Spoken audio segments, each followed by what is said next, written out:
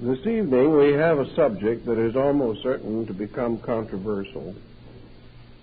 So I'm going to ask you to think as quietly and carefully as you can and see if perhaps some of the points that I want to make are really more obvious than you might first imagine. You must give a certain background to this discussion because actually most of our concepts of demonism, black magic, witchcraft, and diabolism belong to long traditional concepts and beliefs which have endured in our way of life over thousands of years. First of all, I think we should make one rather important differentiation. Most of the demons of antiquity were comparatively respectable creatures. The ancients believed that there were in nature spirits both good and bad. Good spirits they called gods, or in nature worship, kami, or elemental beings. Evil spirits they regarded as more spiteful and malicious by their natural intention. And these two orders of invisibles were used to explain a variety of natural phenomena. When things went well with man, he was grateful to his gods. And when things went badly, he propitiated his devils. For he assumed at an early time, and apparently quite sensibly, that God and the subordinate deities that attended the Supreme Being could not be the cause of evil. Yet as a mortal physical creature, man experienced certain disasters which he called evil. He found himself plagued with circumstances destructive to his happiness, his health, and even his life. He had to explain how it was that a good God ruling over a good world could produce destructive situations. To meet this need, orders of beings subordinate to deities, but still by nature malicious, were conjured into reality. Perhaps man copied this concept in turn from his own associates in this world.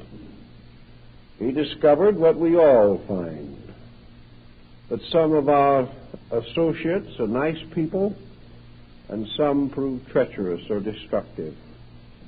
Some of our friends are faithful and others faithless. It appears that certain phases or aspects of our way of life are protective and others are destructive. And today we explain these differences on moral or ethical or cultural or legal grounds, but still we are faced by these two parallel lines of occurrences, one helpful and the other hurtful. Going back over the history of primitive demonism, we note that nearly all of the so-called destructive forces were regarded as entities in themselves. They were sprites or mysterious little beings of nature capricious and malicious. But they operated almost completely according to their own natures. They afflicted or burdened people because apparently they enjoyed doing these things. Irish folklore is full of mischievous beings who seem to like to play pranks on innocent mortals.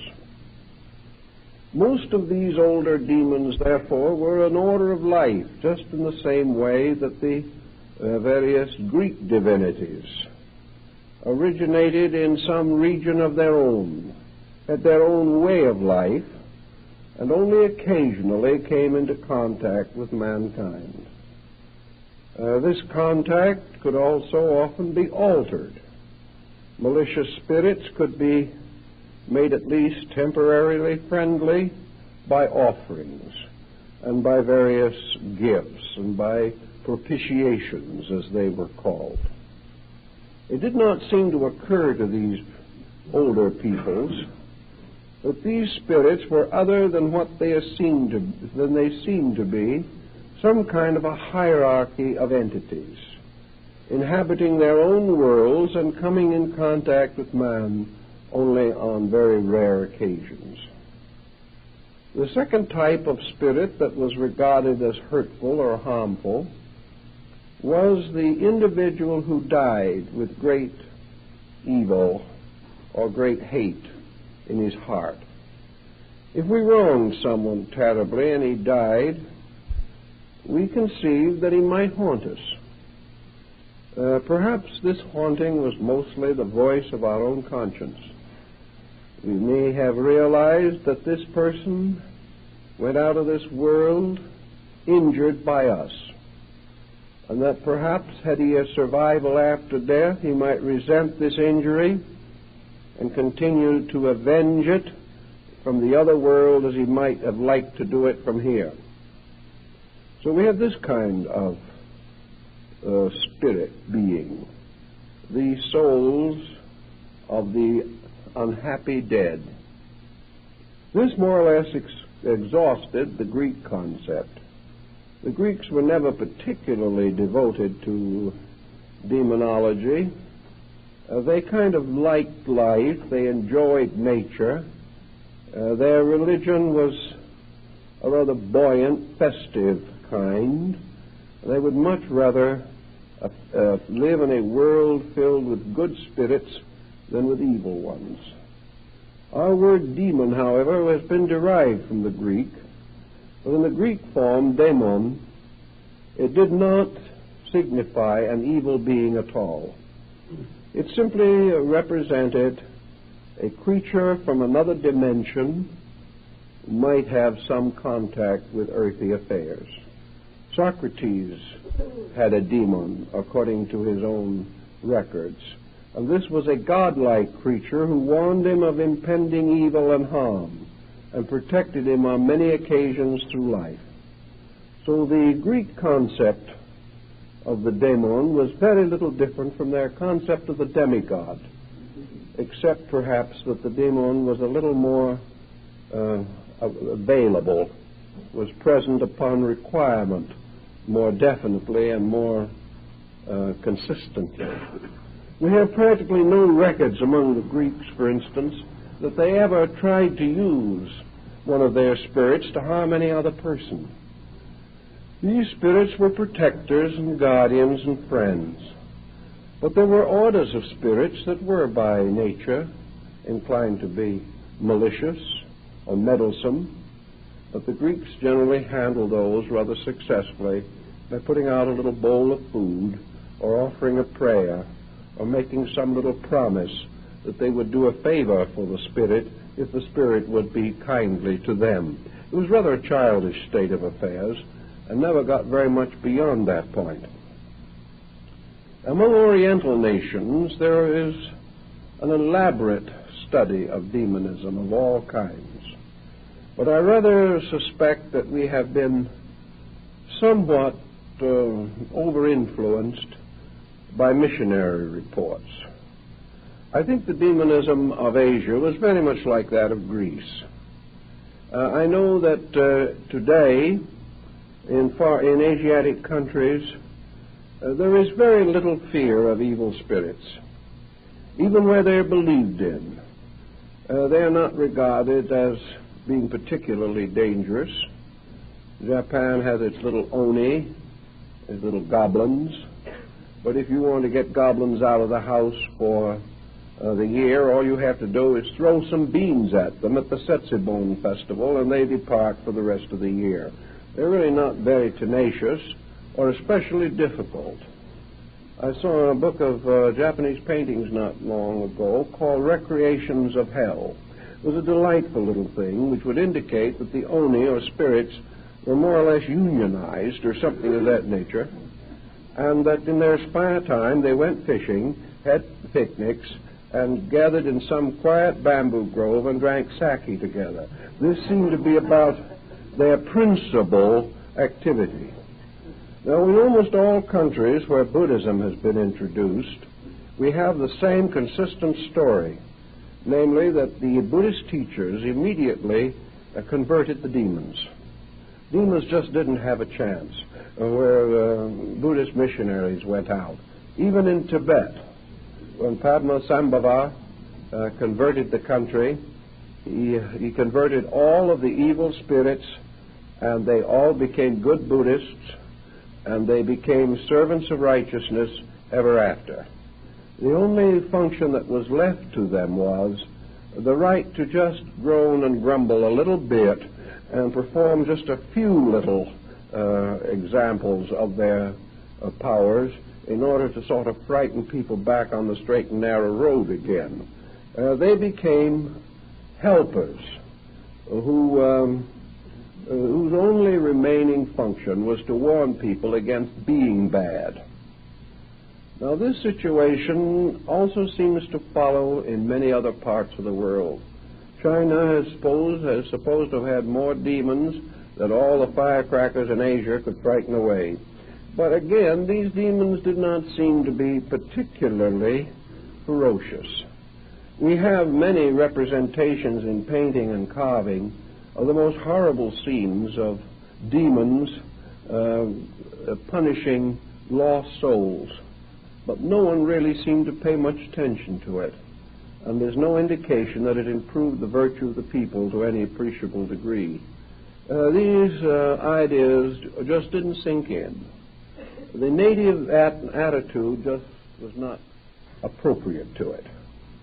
The general way of life was essentially, well, you can't say happy exactly, because many of these people were miserably underprivileged. At least we may say that the general temper was optimistic. People wanted to believe that good things would happen not only in this world but the world to come. And they also had a deep conviction that whatever their religion was, that their prayers and their mantrams and their various teachings would ensure them against being very deeply plagued by any sinister force.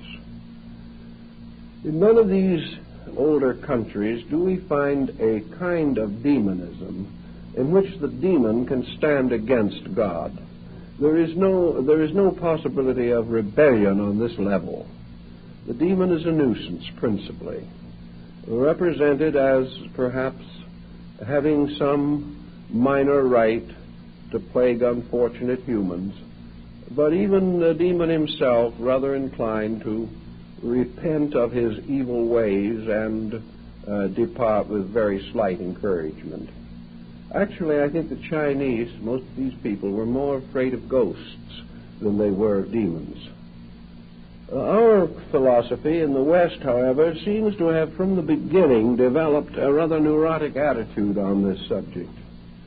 In both the Old and New Testament, demonology seems to play a very real and significant part.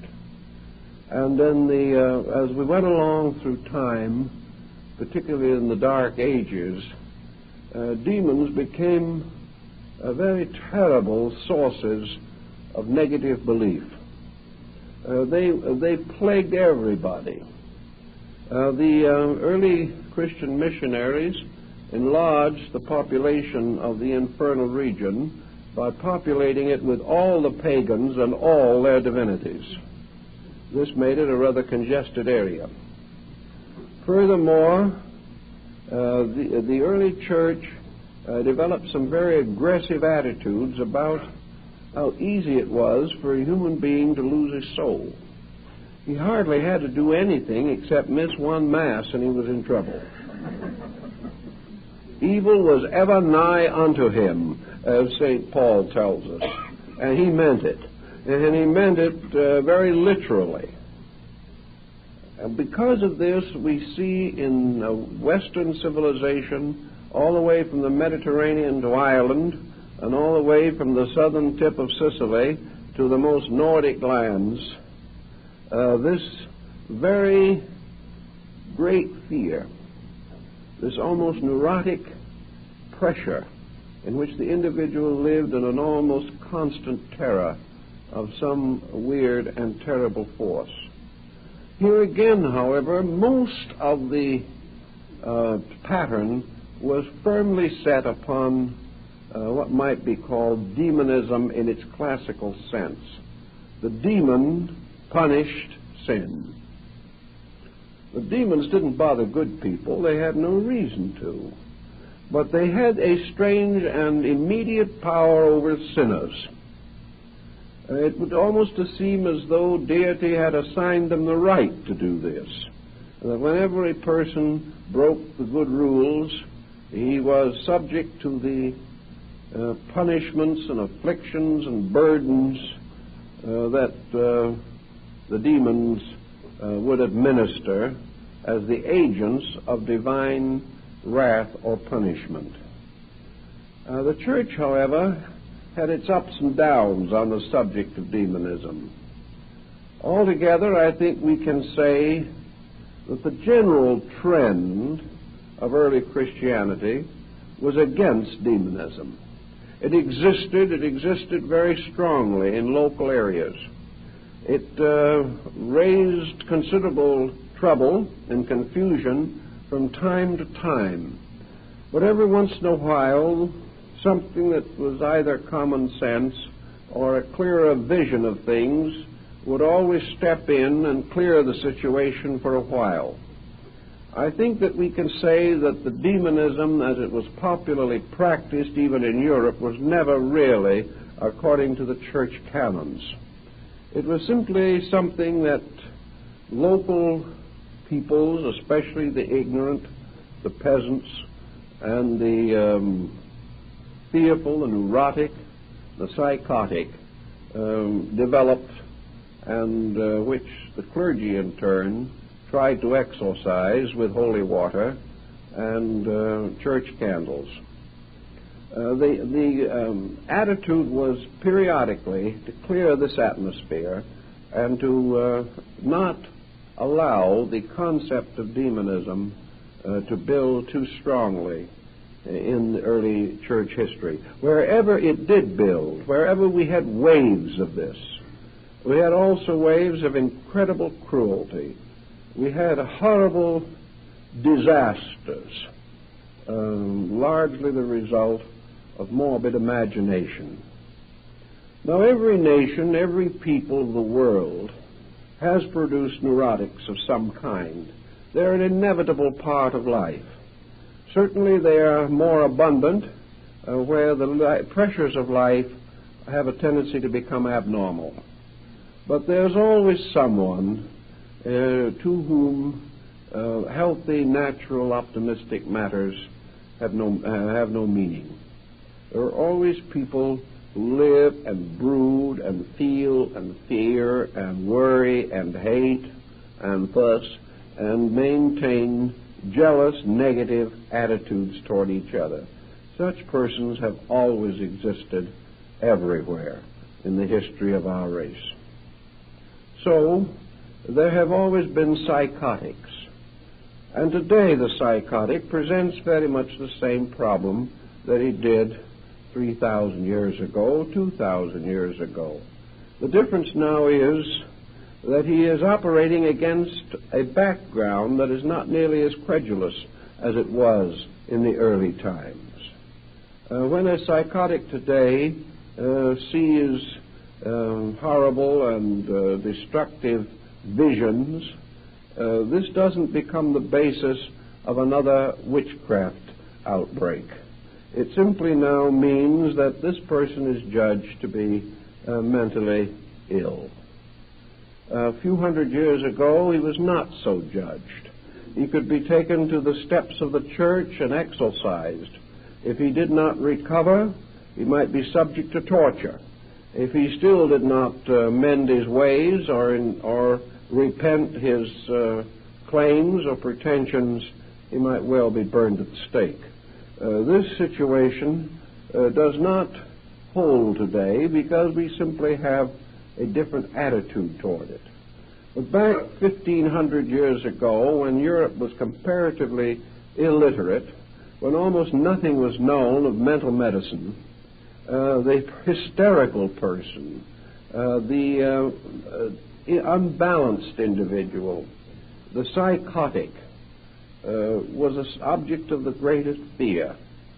In different areas, of course, this also differed. Among the Greeks, an insane person was said to be under the protection of the gods and was therefore never injured or bothered in any way. But in Europe during the Dark Ages, any person mentally unbalanced was assumed to be possessed of an evil spirit. Something had to be done to get this evil spirit out. And as we know, in most psychotic cases, there is a distinct lowering of the ethical moral threshold, the individual becoming abusive and profane and even animalistic as a result of mental sickness. It is easy to understand why older nations felt that this person had suddenly become inhabited by some very low and malevolent being. We don't want to labor this phase of the matter too much, but we do know that in the subconscious of our people, the subconscious of the race, all these old beliefs still lurk. We are, even now, unless we are completely materialistic in our attitudes, a little inclined to wonder, to question, to suspect that perhaps some of these old beliefs had validity. Perhaps somewhere around there is something that does have a forked tail and horns that might cause embarrassment at some moment. This belief, because it has come down to us, and because it has survived in many primitive areas of society, even today, requires or suggests considerable thought. First of all, we know that in modern society, demonism as it was practiced or held to be true in ancient times is now almost totally reserved to so-called backward peoples. It is still largely found in isolated, underprivileged areas. It is found among people who are comparatively illiterate, whose advantages in life have been few, who have been strongly introverted into patterns in which their tribe or their family or their community has been spirit-ridden and ghost-ridden for ages. It does not appear too often in what might be termed a level of higher mental attainment. It is limited to primitive areas which should give us some idea as to the real state of the matter. Now, in more modern times, during what has been called the Middle Ages, there appeared another problem that really does not stem from real, honest, good old-fashioned constructive demonism. It is a different brand of this belief, and it has been called diabolism. And diabolism, or black magic, as it has gradually come to be known, indicates or holds the concept that of two things. First, that evil spirits naturally existing can be controlled or brought into the service of a magician, as in the case of Faust, and that this evil spirit will do the bidding of his master for a certain length of time, sign a pact with him, perhaps sign it in blood. In the European museums and libraries there are a number of these original pacts neatly signed in blood.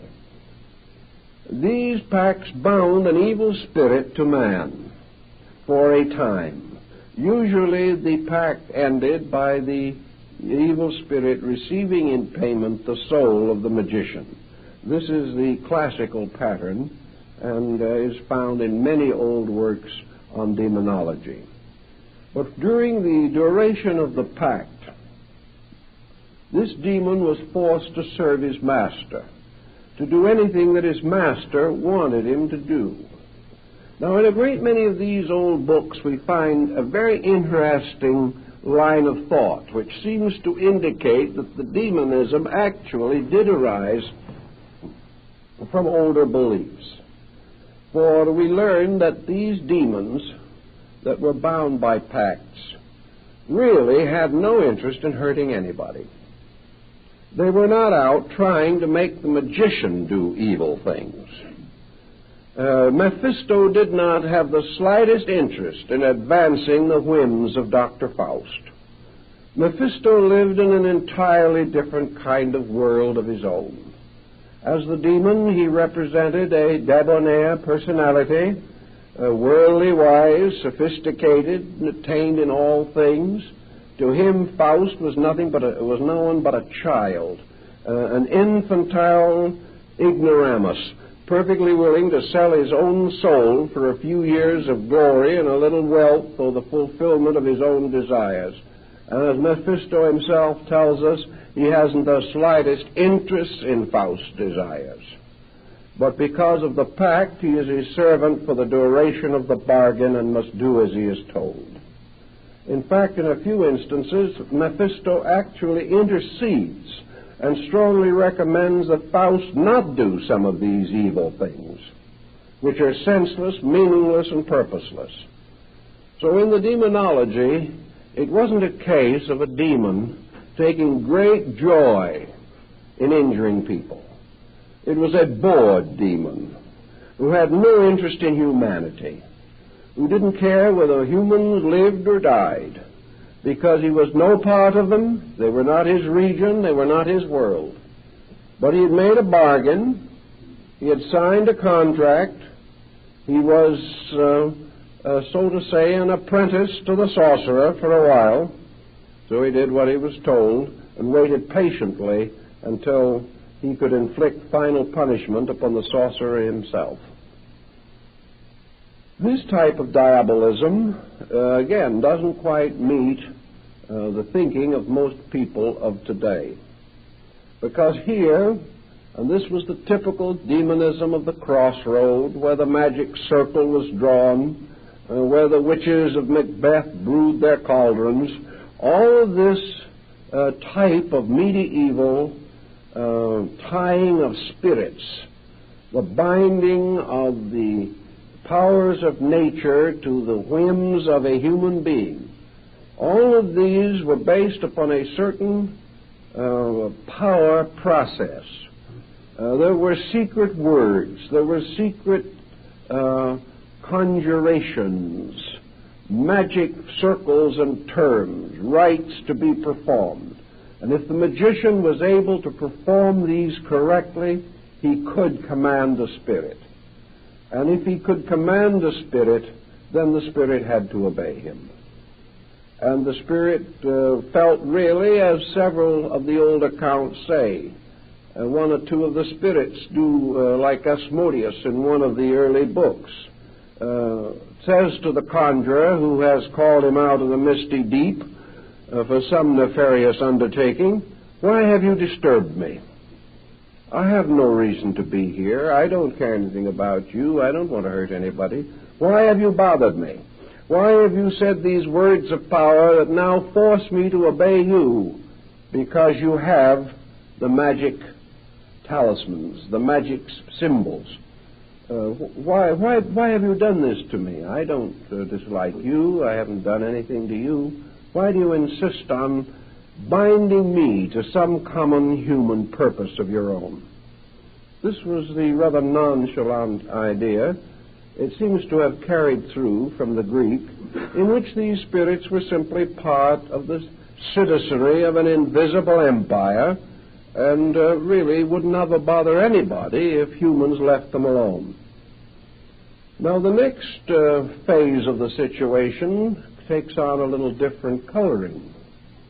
As a result of the binding of spirits by these conjurations and these magical formulas, it came to be believed that human beings could hurt each other. This was a very late development in the idea of demonology, that human beings should want to use evil forces to afflict each other. This was not part of the original concept at all. Ghosts might haunt those who hurt them in life, but not innocent people. And in most countries, the ghost is a kind of a wavering symbol floating in the atmosphere in graveyards at night or something, but not inclined to do anything more than be there, although its presence might frighten some superstitious person out of his wits. But it was not really any particular idea. The concept that either evil wanted to conquer good or could conquer good came late. The idea that man might want to use evil, some kind of an invisible or magical evil, to hurt other people, this was simply not part of primitive ethics in the majority of instances. It arises occasionally, but is certainly of the exception rather than of the rule.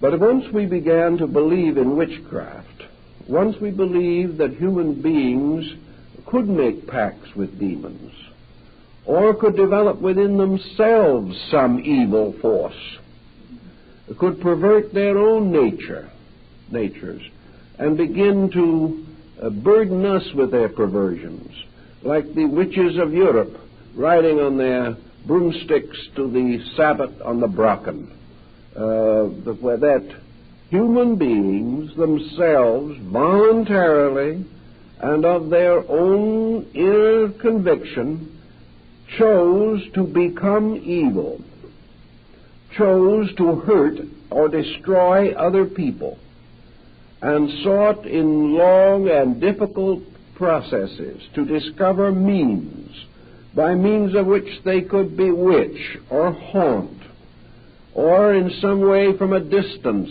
plague or hurt normal, innocent folks. Antiquity had very little room for this concept because it simply did not believe it. It believed that the so-called spirits could exist. It believed that evil people could do evil deeds. But it simply did not develop any strong concept of black magic as we think of it today. It was outside of the grand concept of life which these people held. And they would not permit something to be believed that did not fit into the great theory of the kind of world they lived in. And with the exception of very primitive people, there was no general group in society that believed that the world was created for the purpose of perpetuating evil, or that evil had any chance of conquering good. In the long, difficult picture of things, even in the Mazdian faith, evil had no real power to ultimately achieve victory over good. Good was real. Good was deep and great. Evil was passing. Evil was linked so closely to the infirmities of men that it became more and more obvious that most of the evil that we have attributed to demons really arises in the nature of man himself. That we are the creatures who seem to possess the strange power of being malignant in some way, malicious, malevolent in our conduct towards other people. So in the most part, we come down to comparatively modern times, bringing with us all the grimoires of old, the ancient books of magic and spirits, the panticles and talismans of Agrippa, of the old book of the keys of Solomon the king.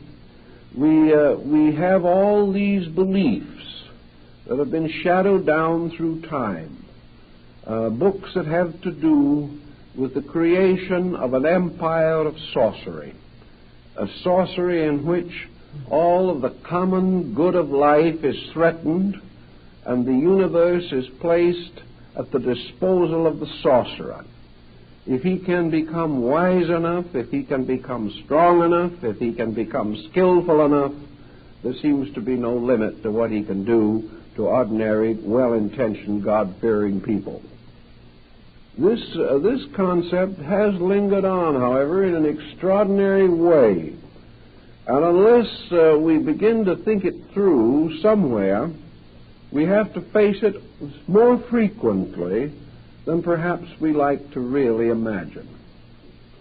Even in our most sober moments, we are afraid that somewhere around us, somewhere in space, are powers of evil. That these powers of evil, operating upon us from the invisible, or coming into focus here through persons of evil nature, that these forces can do us great harm. We have also come gradually to lack the marvelous solutions that ancient people had. Most of the time now, the solutions which took care of everything 500 years ago just do not seem to be adequate anymore. We are too smart to believe the solutions, but we are not smart enough not to believe the original idea. In other words, we are foolish enough to believe in these evil principles, but not wise enough or not gullible enough to believe in the simple remedies that always took care of them satisfactorily up to recent times. In those long periods in which we were either blessed or cursed by the lack of psychiatrists, these things more or less took care of themselves. Every community had its own local psychiatrist in the form of an elderly widow or someone of that nature, preferably the seventh daughter of a seventh daughter born with a veil. If we could find her, everything would work out. But how did it work out? Just as it works out in the reservations of Indians down in our New Mexican and Arizona areas today. If you think there is an evil spirit that is trying to do you a little harm, you have to find two stones of a certain shape and size, tie a piece of wool around the stones, and carry them in a little pouch in your pocket or on your body. If you have made this little talisman correctly, you have nothing more to worry about. You're in the clear as far as affliction of that nature is concerned. If you're bewitched, all you have to do is wear your coat inside out for a couple of days and it's taken care of. These things certainly cause no more trouble. If it's too bad and you just can't handle it yourself, you go to a bruja, which is another witch, and you pay a very reasonable sum for the second witch to bewitch the first one, and then you go home and go on with your affairs as always. There was always such nice, easy ways out. In the medieval period, all you had to do was confess, do a penance, and be sprinkled on with a little holy water, and the situation was reasonably well in hand.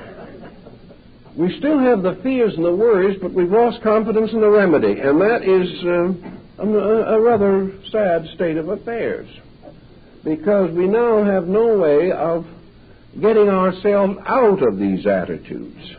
Once we get into them, it becomes a deep and involved and troublesome process. we just are a little less optimistic about how to cure our own infirmities.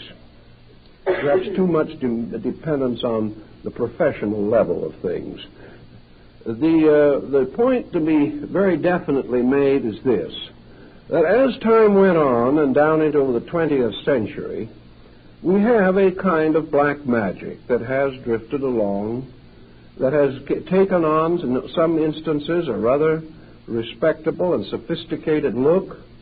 The old sorcerer with his pointed cap and long black robe covered with stars has vanished. We have now what might almost be termed the mental magician. He has taken the place of all these other things. But we do still believe that people exist who want to hurt us.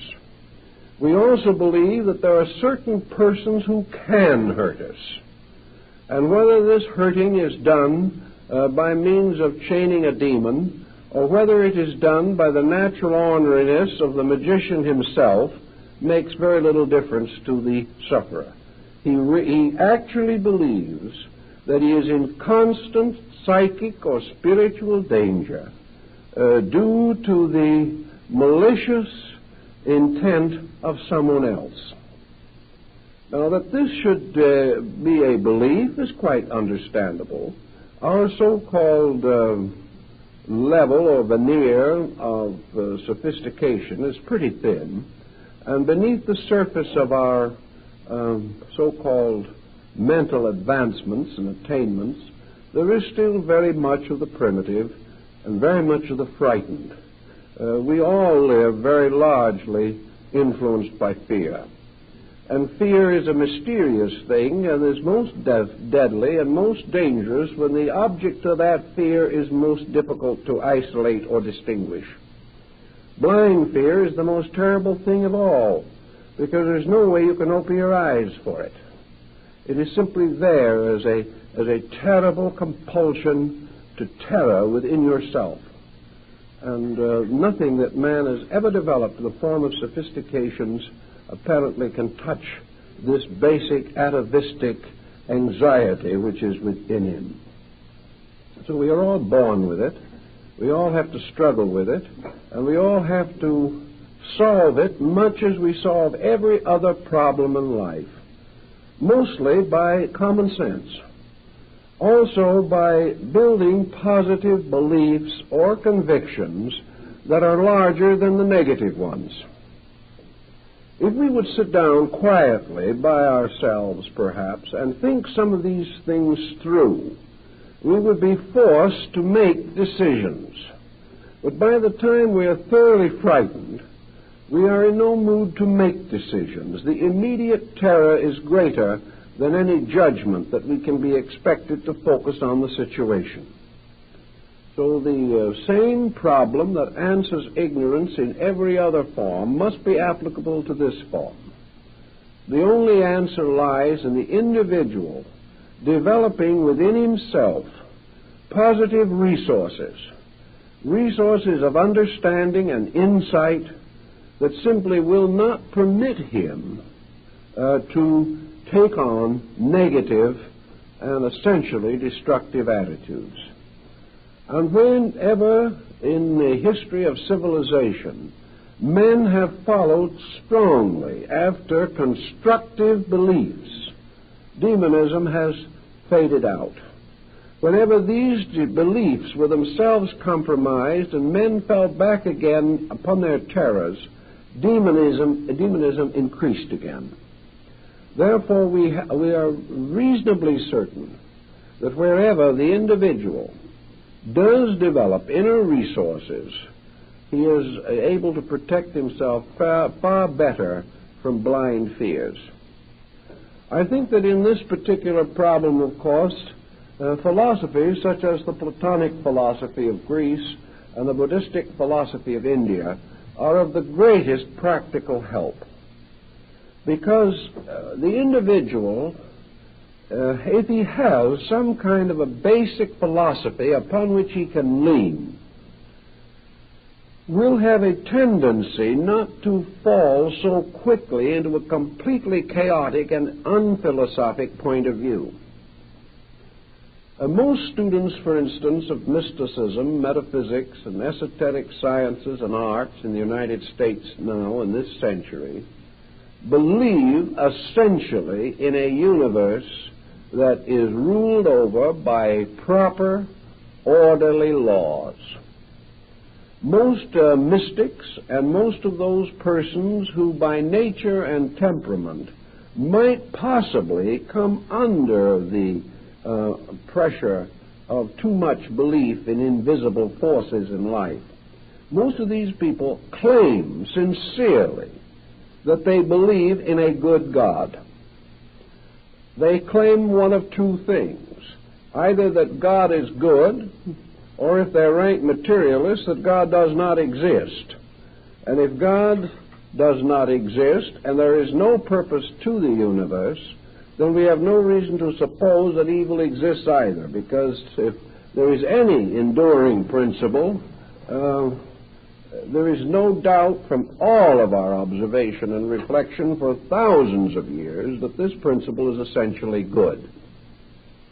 So if we believe, for example, as in Platonism and Buddhism, that this universe is the product of a divine mind, that this divine mind of itself is inevitably and eternally good, and by the very nature of itself produces out of its own nature only good.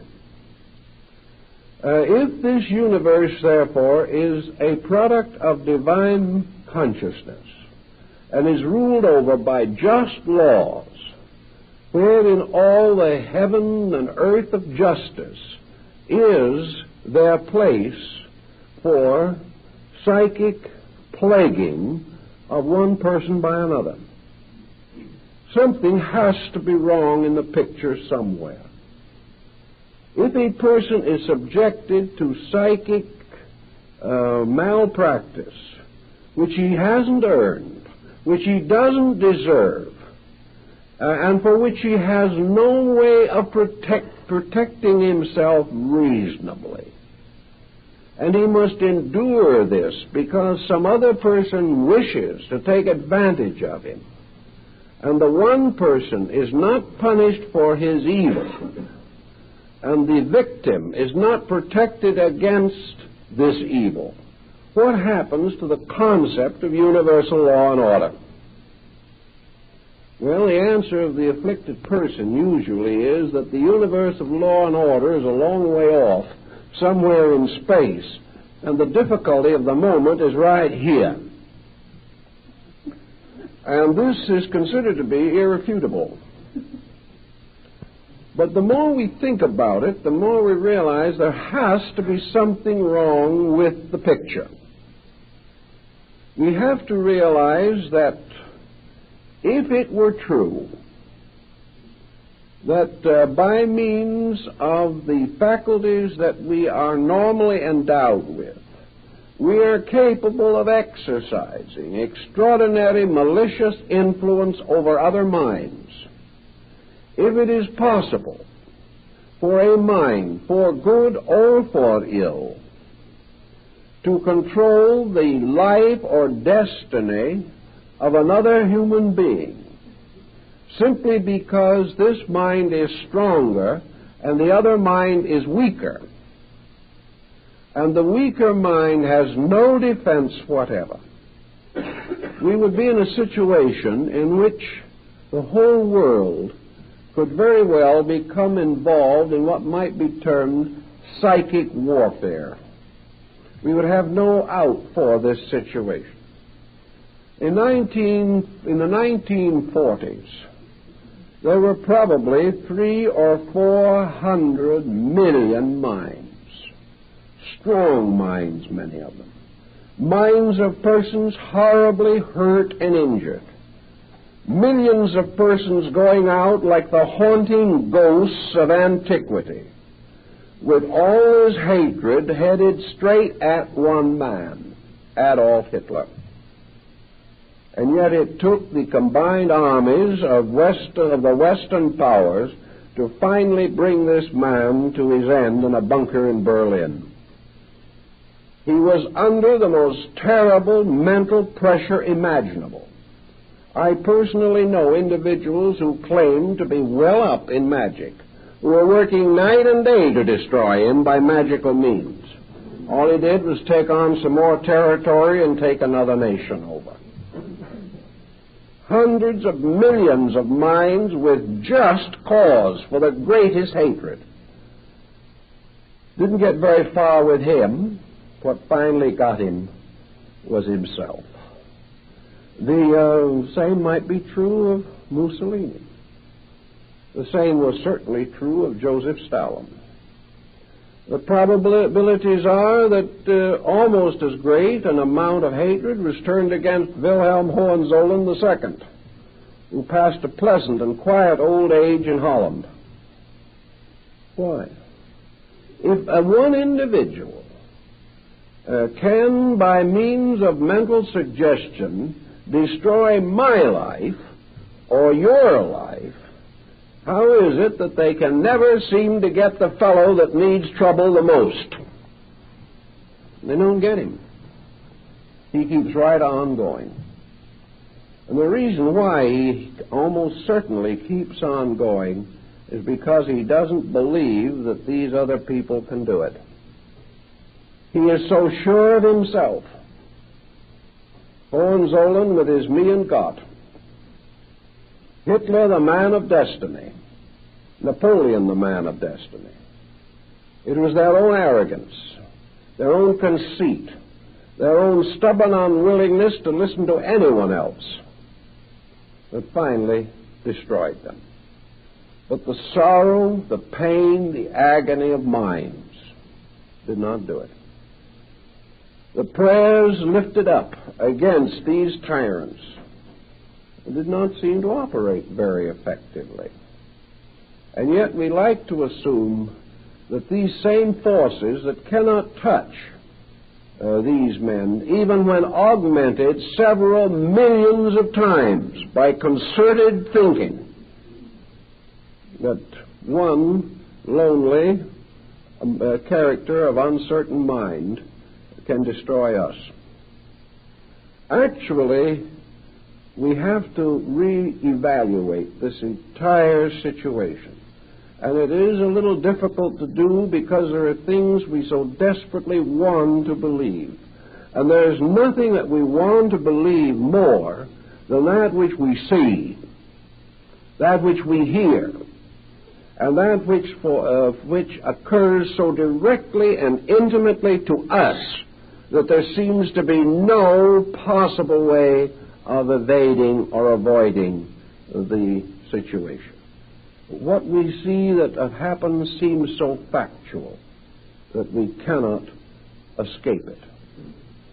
Now, in Buddhist philosophy, we have these repentant onis, miscellaneous secondary demons, who more or less finally went to the robe and became good Buddhists themselves. And what do we have as the answer to the rest of the problem in Buddhism?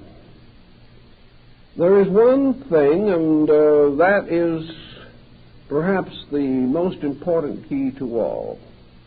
There is one legitimate cause for the individual to be in trouble, and that is karma. Now, karma is not a monster. It is a good law, absolutely necessary to us. But like the Mio of China and Japan, the ferocious-faced deities were always smiling in a kind of a wicked, sardonic way, as much as to say, I shall have you for breakfast. These Mio, or Fudo Mio, represent karma. They represent the inevitable power of retribution. And to the Eastern way of thinking, karma is this thing which is itself a divine good, appearing to us in a horrible and destructive and unfortunate and unpopular appearance. In both Platonism and Buddhism, an individual has to be in need of some type of punishment, or it doesn't come to him. He has to experience that which he has caused. Let us say, for example, that back somewhere in the Middle Ages, a second or third-rate sorcerer appeared who really believed perhaps that he could use these evil forces for his own advantage. Perhaps he didn't use them really for his own advantage. Perhaps he didn't even know whether he did or not. All he knew was that when he prayed that a person would die, that person would sicken and die. And it was obvious, therefore, that his prayers had done it. We know today that this does not necessarily constitute the answer, but as far as our medieval sorcerer is concerned, he may have believed it. So we might assume that all the way down through time, there have been individuals who have sold their souls for wealth, for power, for the fulfillment of their ambitions, and for the fulfillment of their appetites. These individuals have conspired against the public good. They have cheated and stolen and bribed. They have done all kinds of unpleasant things. Perhaps when they did them, they thought it was all right to do them. We've got the whole generation of people now making the most stupid possible mistakes with a very good attitude on the whole thing. I've talked to people recently who have admitted frankly that they see no reason why they should not get the last dollar they can, no matter who they take it from. The problem is now you're respectable if you get the dollar. How is no longer a problem or a question. So people compromised their principles down through time. Some did it in the name of religion. Some did it in the name of power. Some did it in the name of business. Some did it in the name of the learned professions. But they exploited. They took unfair advantage. They used knowledge and skill to hurt with. And this essentially is black magic. They used the intelligence which they had to enslave other people instead of to free them. They used their scientific skill to make objects and weapons of destruction. And we're producing a lot of them right now. But they took the God-given faculties that man has and have used these faculties to terrorize other people, to destroy the securities of living, and to leave this world perhaps a barren sphere in space if someone doesn't come along and straighten out the problem and the tangle. Now, these people, unfortunately, are subject to a law that they don't know anything about, most of them, and that is the law of cause and effect. These individuals have set up compensations. They have set up compensations not merely because they were ignorant, because nature takes ignorance into consideration. They are setting up compensations because they know they are wrong, and yet they prefer to do it that way. Every time we get mad at someone, we know we are wrong, but we keep on doing it. And after a while, we have a thrombosis, which is the way nature catches up with us.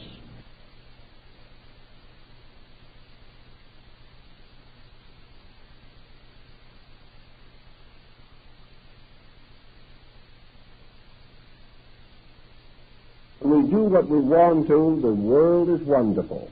But a thrombosis is sent by the devil. We haven't realized that in many instances, The devil, which is merely a form of the deity Fudo or Yama or Mara in India, is the luring, flame-encircled image of karma. The natural ills that we have done coming back to us. But we remember the words of Mephisto in Faust, when Faust asks the demon who he is. And Mephisto answers, the spirit of negation, part of the power that still works for good while ever scheming ill. This is karma. In other words, the demon is simply the long way toward the good, the roundabout way through the mistakes that man himself makes. So there is one way in which things can go wrong with us that we cannot explain. Paracelsus, who probably is accredited with knowing more about demons than any other medieval thinker, tells us that there are no miraculous circumstances in life, that a miracle is only the effect, the cause of which is unknown, but that cause must be equal to the effect that it produces. So what we term psychic persecution today is an effect. There has to be a cause for it. And where are we going to find the cause? Where in the universe can we find a just cause that something unfortunate should happen to us? The only possible answer is that the just cause has to be ourselves. There has to be a lesson which we must accept. There has to be unfinished business. When this moves in upon us, we can join the Hindus and the Romans and the medieval Christians and the Goths and the Celts in assuming that an evil spirit is bringing it in a pack on its back. But this evil spirit, so-called, is nothing but the retributional aspect of universal law. A good spirit, a saintly spirit, is the spirit of the reward for good. The evil spirit is the spirit. A good spirit, a saintly spirit, is the spirit of the reward for good. The evil spirit is the spirit of the punishment for ill. So nearly all of the infirmities which we would like to shift onto the shoulders of either some actually well-intentioned little demon of one kind or another, or upon some person with malicious intention to us, we have to finally face the fact that in the universe, law and order must be maintained. Now, this does not mean for a moment that another person may not try to hurt us. Let us clearly realize that there are a great many parlor sorcerers, even in this century. There are people who would love to hurt us, perhaps. Not many, fortunately, but some. There are certainly individuals who, disbelieving our principles, are praying to God to punish us. Perhaps they have entirely misunderstood and misjudged us, but we are not receiving any constructive mental influences from them. They believe the worst, and because they believe the worst, they keep on sending to us any negative or perverse thought that might be available. Yet have we any defense against this?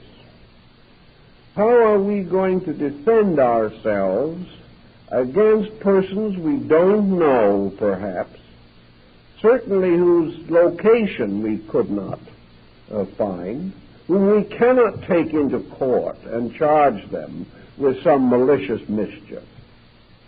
Persons who perhaps we have gradually come to fear with such an intensive terror that it is destroying our own rest and sleep.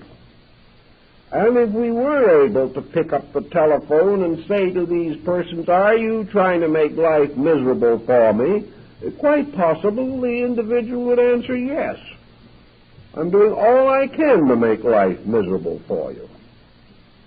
So here it is. I'm miserable. Somebody else admits they're trying to make me miserable. The circumstantial evidence would almost stand in court. Yet it doesn't have to be true even when it goes that far, because we are still faced with this constant problem. How are we going to assume any kind of a just existence if another person can make life miserable for us because they want to, and not because there is any justice in it? I think we have to realize that man has been equipped by life with everything necessary to protect him on this dangerous journey which we call existence. Just as surely as he has gradually developed means for the protection of his outer body, as he has developed all that is required to preserve himself as far as possible against almost any creature except his own kind, we realize that man is psychically well equipped to defend himself. He is psychically set with a keynote of vibration. No two human beings have the same keynote. The discovery of this keynote by any other person is an extremely remote possibility. And even assuming that it could possibly be done, there still remains the problem of the ethical universe in which we live. From what we can learn from the older philosophical systems, man is capsulated or enclosed in a magnetic field. This field, in turn, is surrounded or held by a mysterious thing called the auric egg. The walls of this egg are stronger than steel, but completely invisible. Against this field, any bacterial organism, anything of this nature, has almost no chance whatever of making any inroad upon man.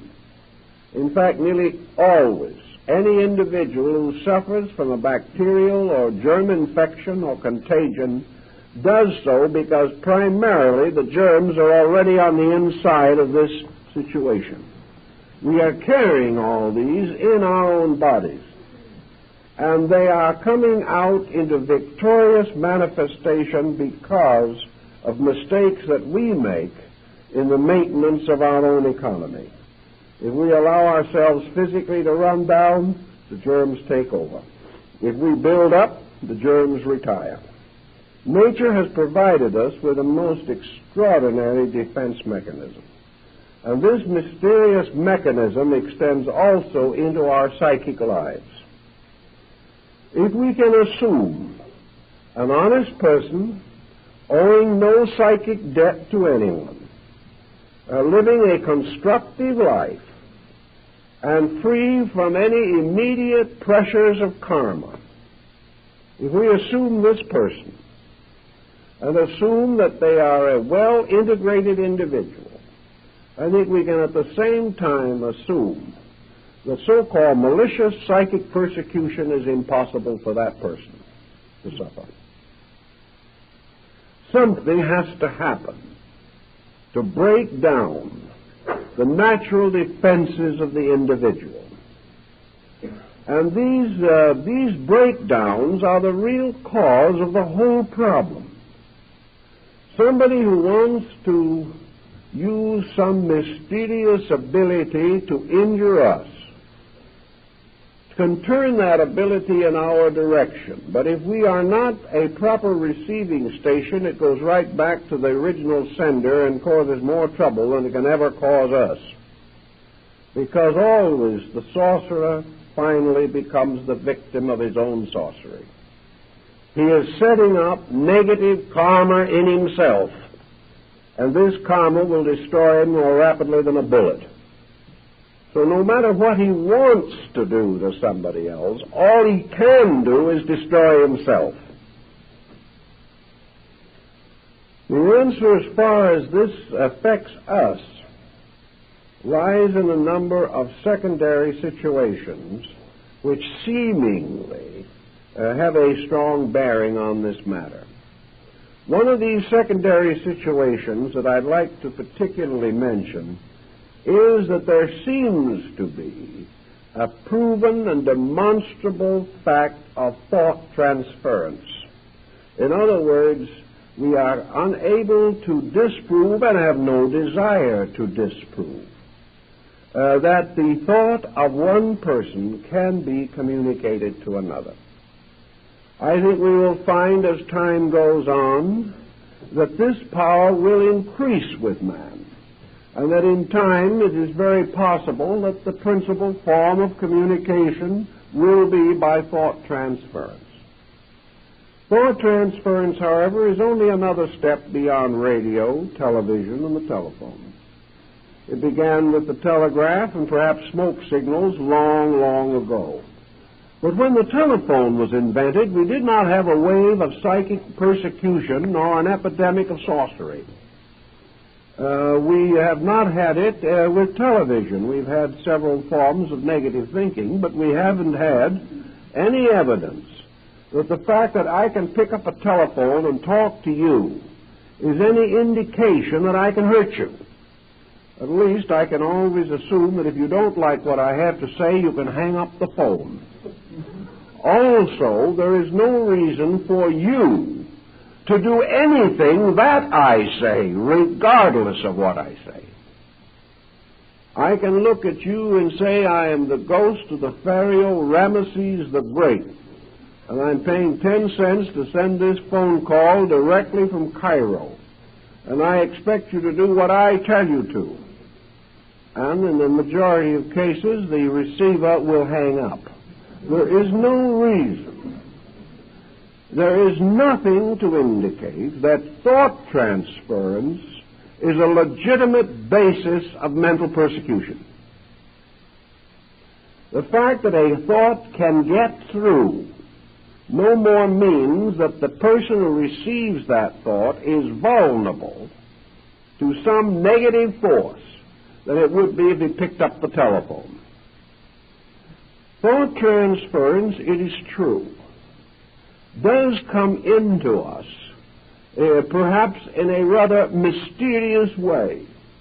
Sometimes it is not completely obvious how it arrives. We awake in the morning with a sense that we have received a message. We may perhaps seem to hear it in the air around us. Perhaps it is only a mental impression, and we have a strong feeling that something is happening to a person near us or one with whom we have concern of some nature. Tragedies to loved ones, danger to family and children are very frequent causes of this thought transference, and it is quite frequently associated with the death of a person at a distance. I have gone over hundreds of these stories and records. They are on file in many groups and appear in many books if you want to spend the long time necessary to dig them out. But I haven't read one account in which this kind of thought transference carried with it any overt moral persuasion to do anything. At the time of the death of Lord Nelson, Lady Hamilton received at the moment of his death the clear impression of his death. She knew that he was dead. But this was not accompanied by any effort on the part of Nelson to indoctrinate her with anything, hurt her, injure her, or over-influence her. It was just the spontaneous pressure of a great desire to communicate. Now, most of your thought transference has practically no normal vicious associations. Telepathy is not a proof that one person can hurt another mentally. Even presuming, which is difficult because usually in cases of telepathy, there is a very strong basic rapport between persons involved.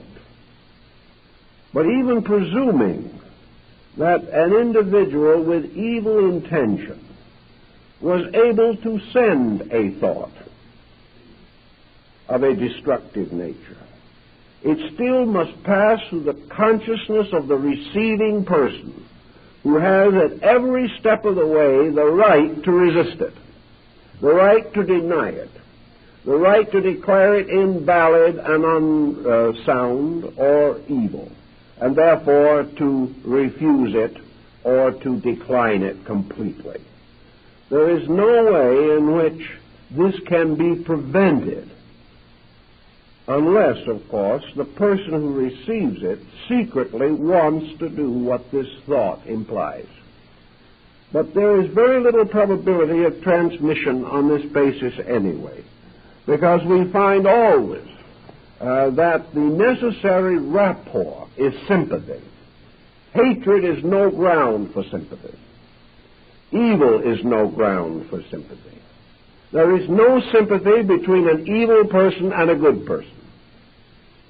Therefore, the sensitivity necessary for normal communication simply is absent. In addition to these circumstances, we do know that very often, by study, that individuals who claim to have been negatively over-influenced have really, actually, been induced to do that which they have secretly wanted to do, but which they have not wished to acknowledge that they wanted to do, and would prefer to pass the blame on to someone else.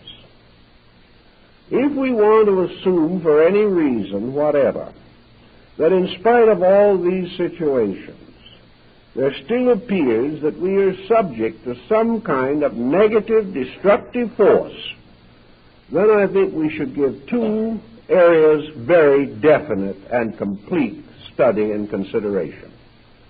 One is the fact that we are all carrying unfinished karmic business.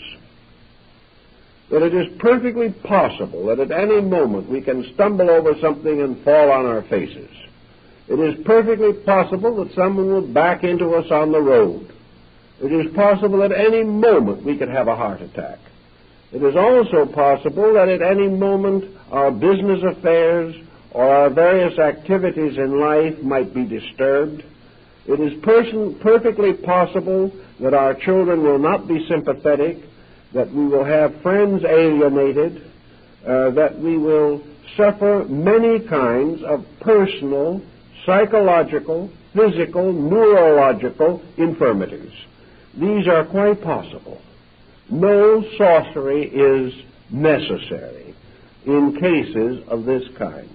And this is particularly true where the individual is introverted, hypersensitive, highly nervous, worrisome, or potentially neurotic. Thus, looking around desperately for an explanation for why something happens to us, it is not necessary to have this other sorcerer somewhere in the background as the probable cause of the trouble. It's not impossible that somebody might like to. There are groups in this country at the present time that are teaching various genteel forms of sorcery. They are teaching all kinds of strange beliefs. Some of them are very secret and very strange. Even in New York at the present time, you can buy in open stores various preparations to be used for magical purposes to overcome your enemies, to create love filters for various reasons or other. And as I think I have mentioned here before, you can buy what is commonly known as the 2-pass powders, by means of which you will be guaranteed to throw 2 sevens in a game of dice. These things can be bought today and are sold in great quantities to people who certainly should know better, but never will. It is quite true there are groups, and one of the things that these groups do, which leads to a great deal of trouble, is to bind their followers with oaths and obligations, warning them that if the follower ever leaves the organization or fails to do what he is told, he will be the victim of the most horrible punishments, that the most malicious forces will be turned against him, and that he will just be made as miserable as he will permit. This is actually done. And it is done by groups that claim to be overflowing with brotherly love and Christian fraternity. It is also quite possible for an individual who finally leaves such a group and has this in his subconscious to assume that his difficulties from that time on are due to this persecution. There are also groups that teach various kinds of development exercises, and do it all the time, by means of which the natural nervous system can be very seriously disturbed. The problem can involve a great many different practices which are essentially harmful to the normal function of the body and may consequently set up situations in the nervous system that can lead to exaggerated psychic phenomena, hallucination, and things of this nature. There are also groups that are every day actually teaching various forms of auto-hypnosis, assuring the followers that these are advanced courses in yoga, when all the individual can ever get of a yogic nature is what he hypnotizes himself into believing that he has got. This is going on every day. And a certain type of individual will always fall for it.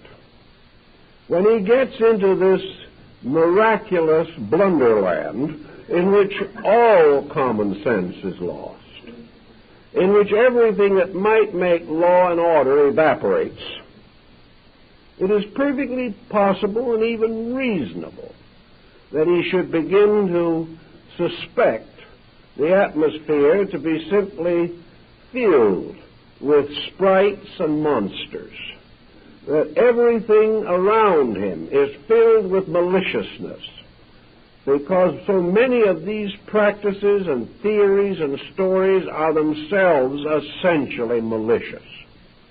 Anyone who would curse somebody for leaving a certain organization isn't fit to have an organization, but there's some of them that do. This type of thing causes a great deal of negative anxiety.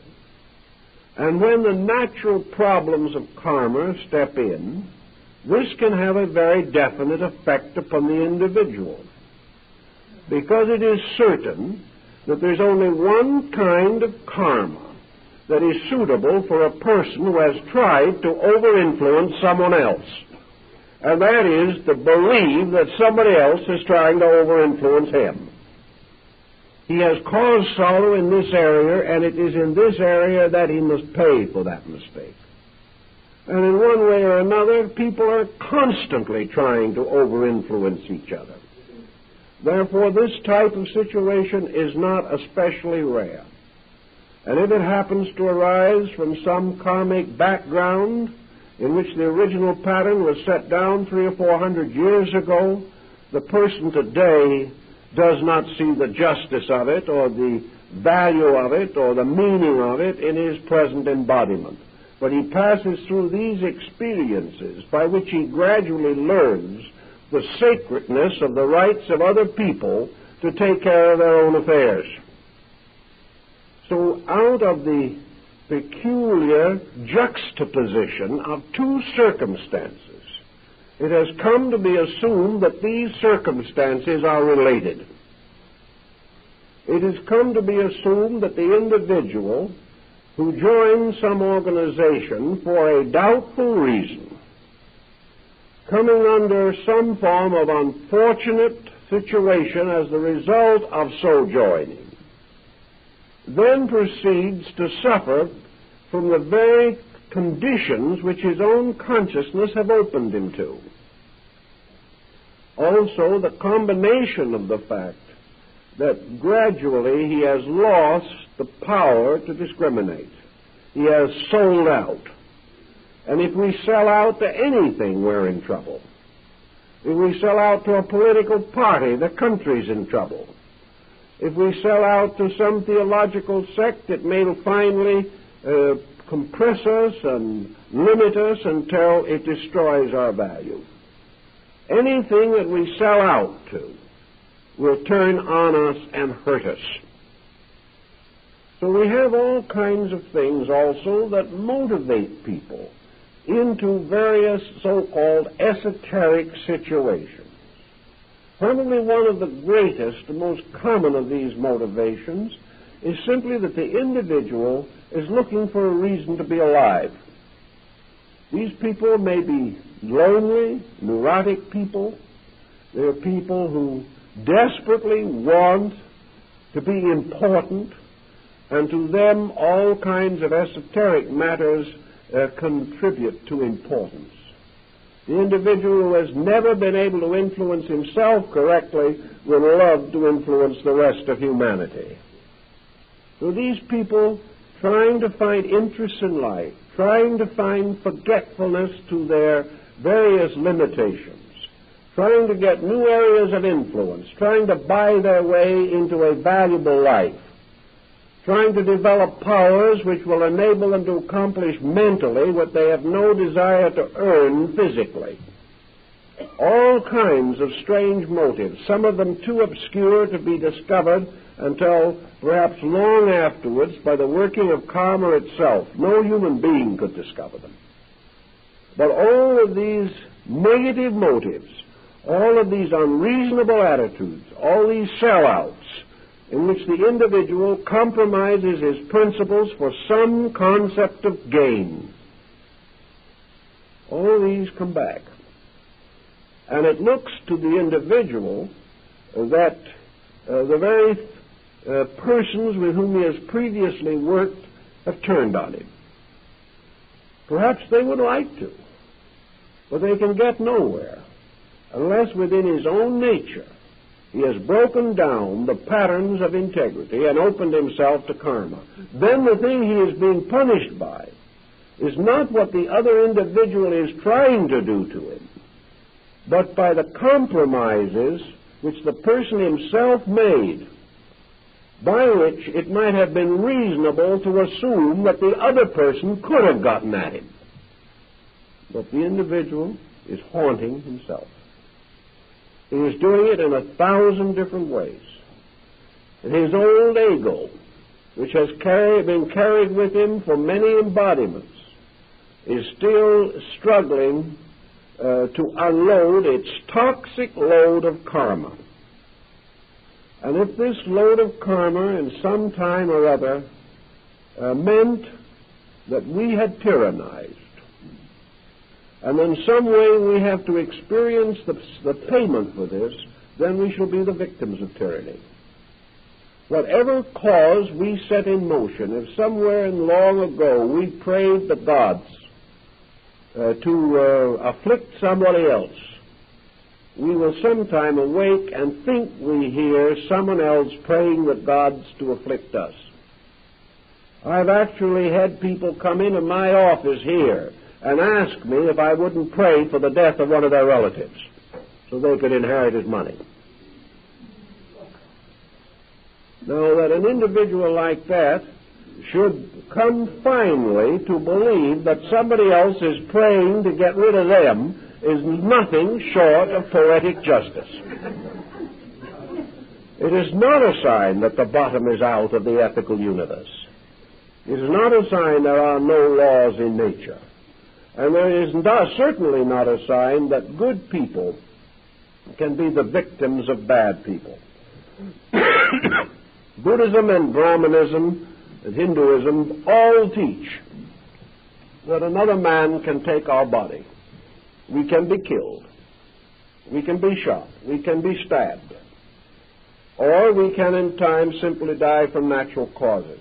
Our physical bodies are vulnerable. They belong to this world, and they can be taken from us by the various incidents and accidents of life. But to all these systems, this is not important. Actually, the only thing that is important to man is the integrity of his own consciousness. While he is able to keep this, the rest of his fate and destiny are secure. There is nothing else that he need to fear. There is nothing that he can successfully fear. And there's nothing that fear can do for him except make him sick. Therefore, if a person finds themselves in this kind of a situation where they think that they are the victims of some malicious mental force being turned against them, let them always remember certain things. That whether such a force exists or not, the fact that we believe that it is doing this to us can do us the greatest harm.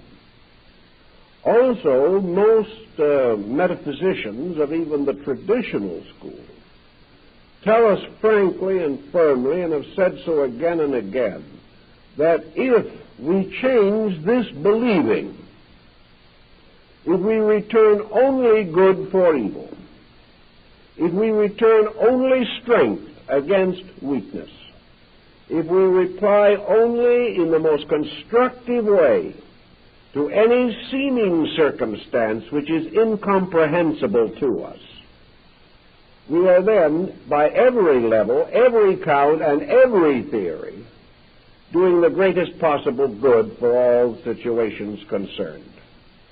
In other words, if in the presence of some such a negative thought, we can simply go no further than to say that we still believe that there's somebody trying to hurt us, but that the only answer that we have is to bless that other person, and to realize that as far as the universal principle is concerned, this person who might be trying to hurt us should be the object of sympathy. They're the one in trouble, not us. They're the ones who are in need of assistance. For the moment, for any reason, we wish to hurt another, we are in the most desperate danger ourselves, not because of the fact that we are opening our natures to some strange, infernal, perditional punishment, but simply because this type of thinking sets up psychosomatic patterns within ourselves which will destroy our bodies, minds, and hearts. So any individual who is anxious to do evil, desirous of exploiting anyone else for any reason, should be the object of our greatest and deepest sympathy. They are not big, strong people endangering us. They are little, weak people endangering themselves. If we will take this attitude consistently, we will find that they cannot, directly or indirectly, do any harm to anybody. And the main point is that whether we believe they are doing anything to us or not, and whether in the course of time we discover that the whole thing was our own attitude and not anyone trying to hurt us, regardless of how we want to explain it, our own cheerful, constructive, idealistically, spiritually correct attitude at that time is our greatest protection and our greatest solution. So regardless how we want to explain it, the answer always remains that we must gradually replace fear with faith, that we must lose all interest in assuming or believing that anything or anyone wants to injure us or can injure us. Now, this does not mean that we don't have to read the small type in the contract. This does not mean that physically we are not subject to the common laws of the practices of our times. But it does mean that in things relating to spiritual matters and to religious matters, the individual is absolutely safe as long as his own attitudes are absolutely constructive.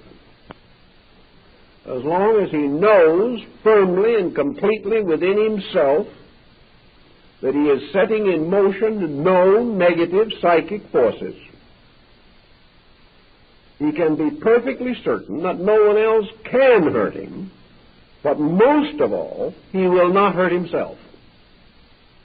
And if this attitude is really appreciated and really understood, really worked with, there would not be a great deal of black magic in our generation. Because black magic is not just something that another person can practice on us. Black magic is something we can practice on ourselves. Black magic arises the moment we try to solve the problems of our own experience negatively.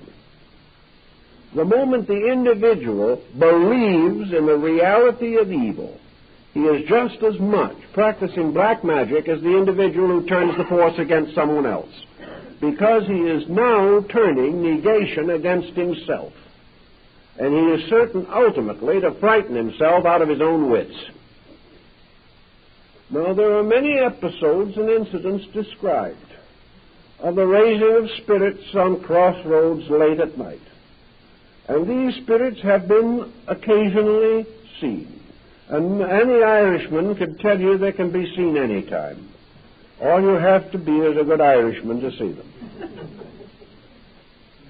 Therefore, we recognize this problem. But I talked to an Irishman who, I don't know whether he was in the right direction from the standpoint of descent or not, but he obviously had kissed the Blarney Stone, not once, but many times.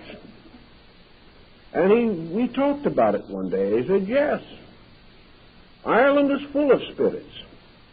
It's full of all kinds of little creatures that come out of the earth following the plowman.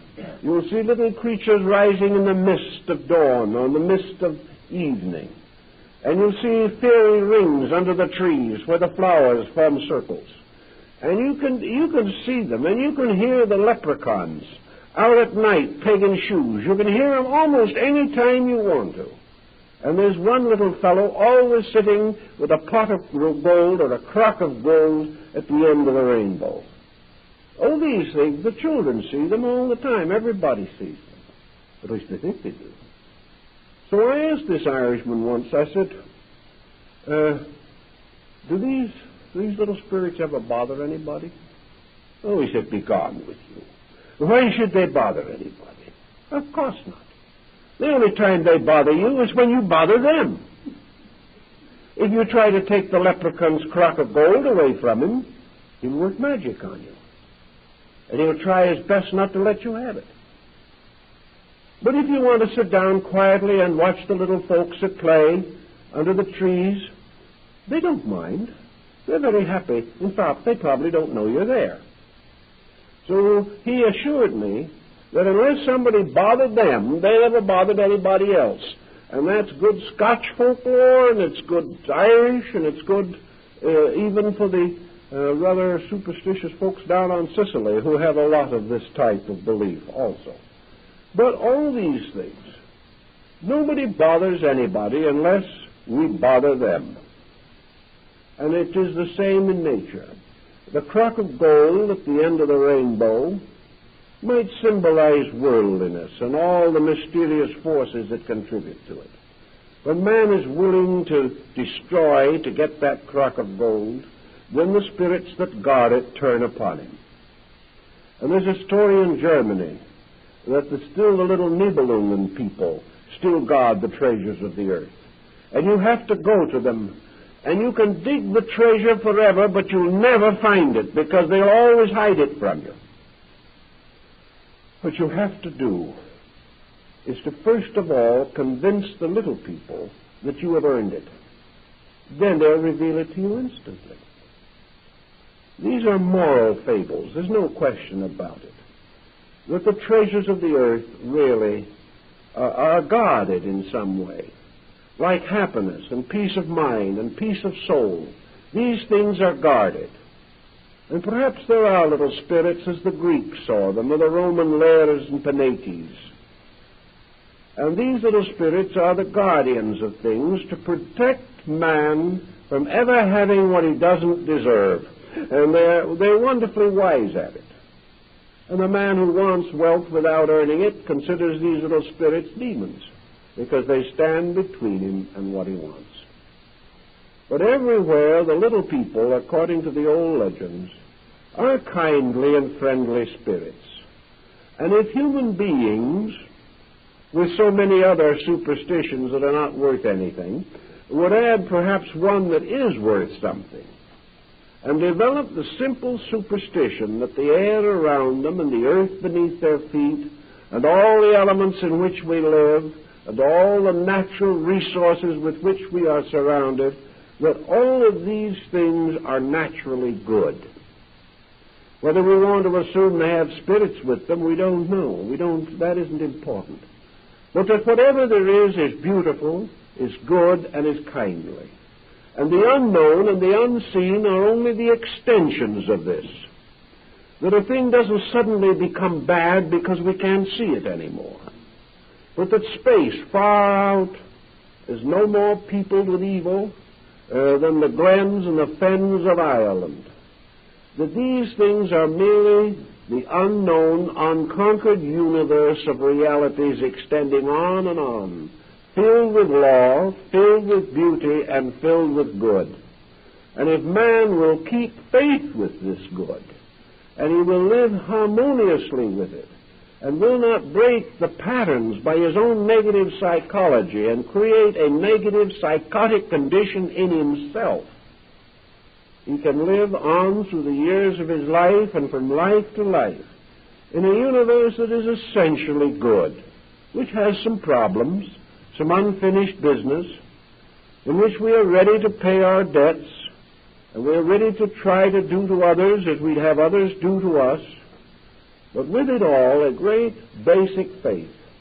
And if we have this faith that everything is essentially good in principle, and that in man this principle may be obscured, but it is still basically there, and beyond the selfishness of our daily conduct, there is in every person a spirit that is trying to be good, and that this spirit, through karma, is ultimately going to win.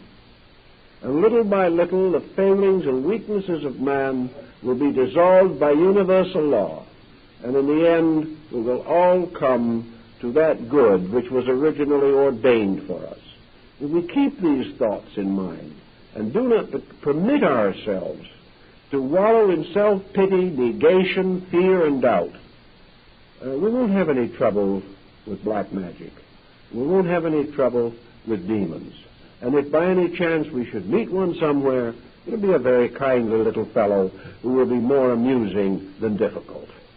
Because actually, there's no reason why the old Buddhist monk wasn't quite correct when he went by one of these little demons, simply patted it on the head and blessed it. It was all part of a good world. It's all part of a universe of good things.